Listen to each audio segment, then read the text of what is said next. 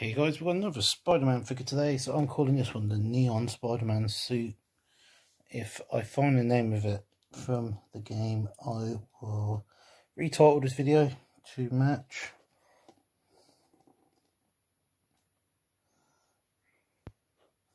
It's got these cool silver eyes, and the design on it is done to look like it's neon, hence that's why I called it that. But I have a funny feeling it's going to be something similar. Comes with a helmet, as per usual, to make it, so that's without, that's with. The idea is to make the Lego Spider-Man look smooth, what the Spider-Man fit is, but I think it makes the head a bit big. And as per usual, comes with 2 web shooters. So that there, guys, is the Neon Spider-Man suit.